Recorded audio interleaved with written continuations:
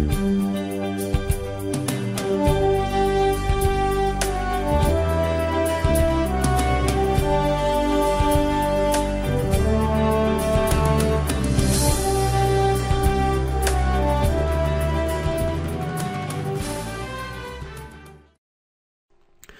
and welcome back. If you haven't viewed previous videos in this series and you're new to InfoPath, I recommend you view the previous videos in this series. This presentation has a single learning objective: autofill fields in InfoPath from a drop-down list box selection using a secondary data source. For some, this is a tricky objective. To help as many people as possible, I put together a step-by-step PowerPoint presentation. You will be able to download these slides from SlideShare. Most testers for this tutorial found having the slides to hand more useful than a step-by-step video instruction. As you probably guess, the video demo begins by illustrating how to configure an InfoPath control drop-down list to link to a SharePoint list. I then go on to show you how to link the InfoPath drop-down list control to populate a single or multiple InfoPath text box controls. Let's begin by looking at the end objective. For most people, understanding the endgame helps to motivate them to achieve the outcome desired. I begin by showing you the restaurant audit form. I click the form preview to test the form. As you can see, I have InfoPath drop-down list control for restaurant name. It's pink to catch users' attention and to emphasize this field cannot be blank. The person filling in the form clicks the drop-down list control to view a number of restaurant names. When a restaurant name is clicked, you can immediately see multiple text boxes are automatically populated. For example, restaurant website. If the user changes the restaurant name, the text boxes are immediately updated to show the related data. You may be thinking, where am I storing the data and why not let users type the data in? Sometimes you don't need the ability to edit data. You just want to show the same data every time. An example would be departmental name. In the past, I have had to laboriously change user inputs for departmental names. I'm no longer amazed by people's creativity to develop names for departments they work for. For example, one firm had 20 names for finance department. Allowing so many name variations makes data analysis somewhat problematical. It's far better to provide users with a list of departmental names managed by a single person or group and let form fillers select the department they work for. To answer the question, where is the data stored, let's switch to SharePoint list to show you where InfoPath drop-down list control data originates. As you can see, the list holds restaurant names. This field will populate my InfoPath drop-down list control. The other fields, such as address, type of cuisine, notes, nearest tube, opening hours, and website, are linked to other text box controls in InfoPath. In the second half of the video, I'm going to show you how to link what the user chooses in InfoPath list drop-down control to show the website address in the InfoPath text box control for website addresses. As you saw earlier in the video, multiple InfoPath text box controls can be linked to a single user choice in InfoPath drop-down list control. But to keep it simple, I am showing you how to link one. To add others, you simply replicate the same steps you made to add one data field connection. I appreciate this might be an arduous task. Nevertheless, the benefits of maintaining data integrity outweigh the disadvantages. I'm going to switch to the restaurant form we began developing in earlier videos. As you can see, the form has a drop-down list control called restaurant name.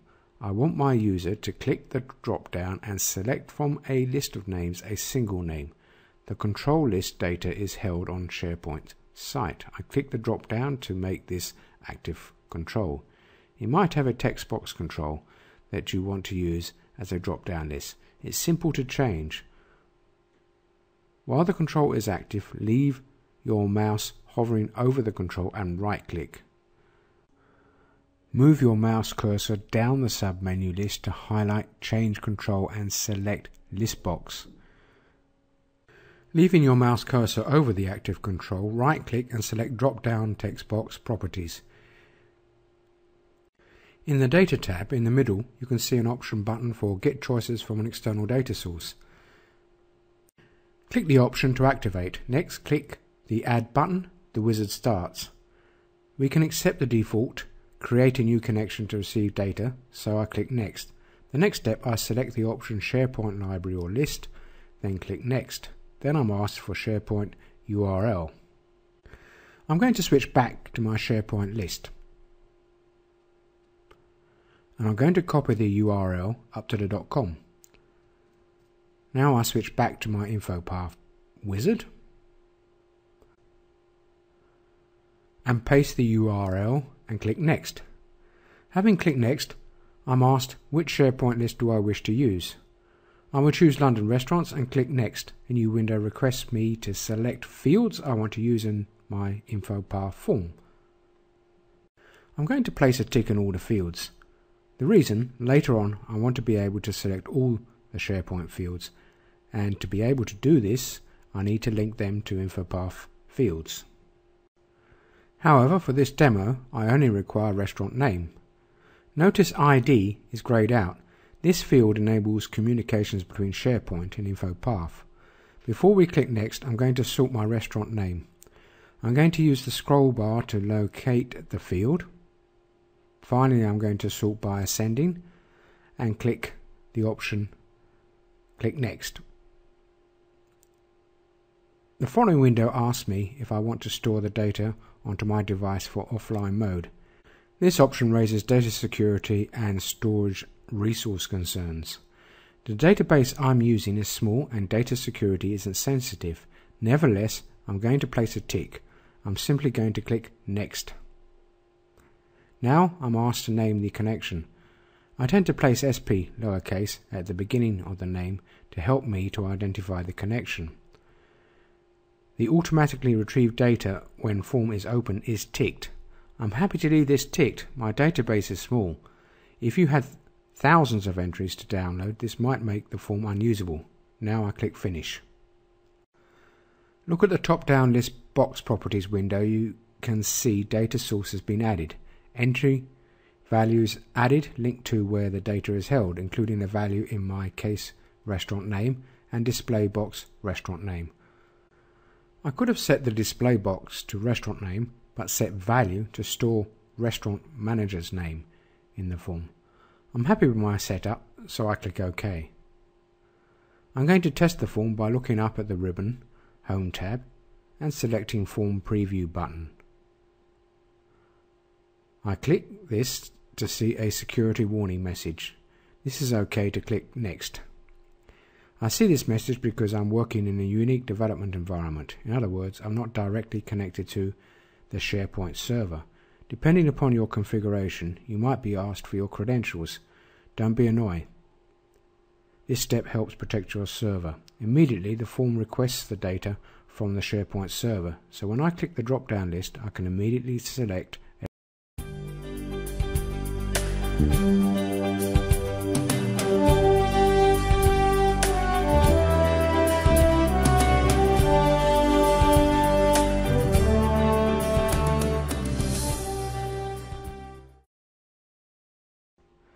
Let's review the stage we are at now.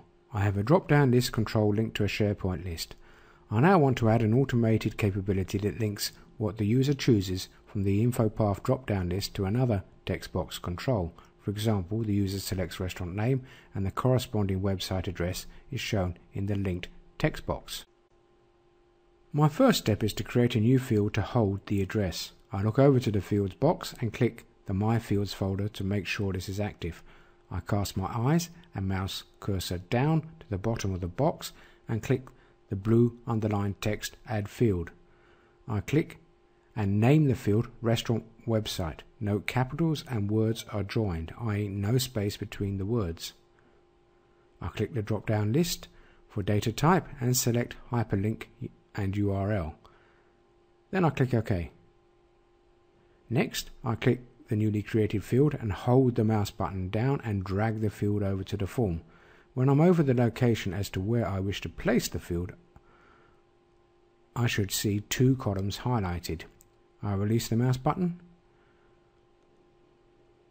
I needed the text box to show the whole address, and the current size won't allow this.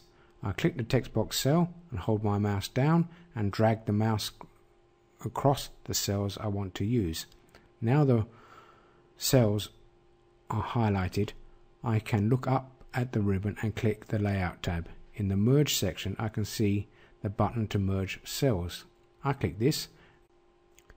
Now my website address text box is big enough to show the entire web address. I can move to the next stage.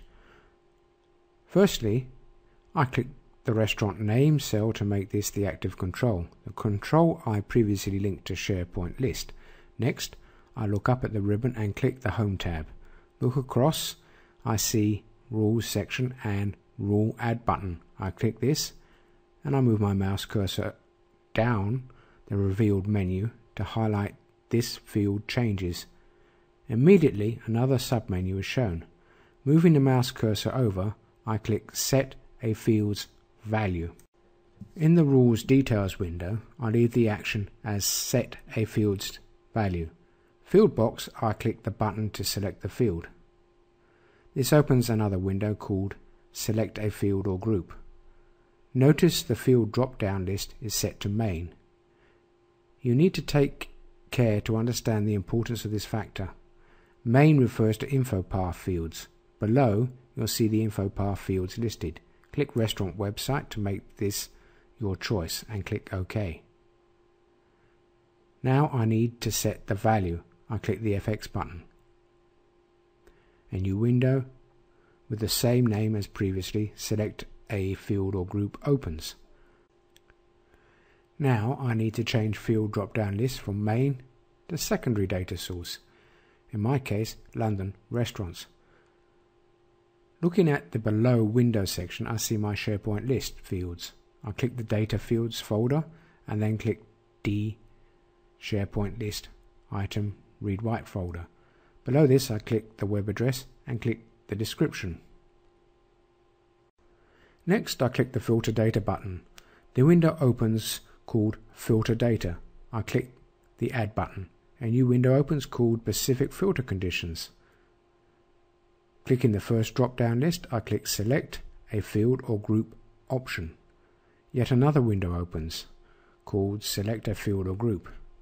In the Data Source drop-down, I select the secondary data source, in my case, London Restaurants. I navigate to D SharePoint List Item RW folder and choose Restaurant Name. Below, this is in the Select drop-down, I should see Title in my example. I click OK to return to the Specific Filter Conditions window. The middle drop-down is equal to can be left as is. I click the last drop-down list and click Select a Field or Group option. Again, a new window opens called Specify Filter Conditions. In the Fields drop-down list, I make sure Main is selected. In the section below, I select the field named Restaurant Name, then click OK to return to Specific Filter Conditions window. The Specify Filter Conditions should read Description is equal to Restaurant Name. In my case, I click OK to choose Specific Filter Conditions window. I return Filter Data window. In the window I should read Description equals Restaurant Name. I click to close this. I'm returned to the Select a Field or Group window. I click to close and return to Insert Formula window. Before I close this, I should read in window at Description square bracket title equals Restaurant Name square bracket. I'm happy to test my formula. It's good practice. All being well, the new window displays the results. The formula doesn't contain any errors. I click OK to close the Verify Formula window result. I click OK to the Insert Formula window. I click OK to the Rule Details window. I should now be able to see my form. I look up to the Ribbon tab and in the Forms section I click the Preview window. I should see the warning I'm connecting to an external data source. I agree to this, so I click Yes. Depending upon your configuration, you may be asked to submit your sign-on credentials. Don't be annoyed, these measures help to protect your data. The form is now displayed, allowing us to test our work. I'll click the drop-down list and choose restaurant name. When I click the name I've chosen, I should see the web address in the assigned field. As you saw in the earlier part of the video, I can have multiple text boxes linked to one control, and that control dependent upon an external database and what the user chooses.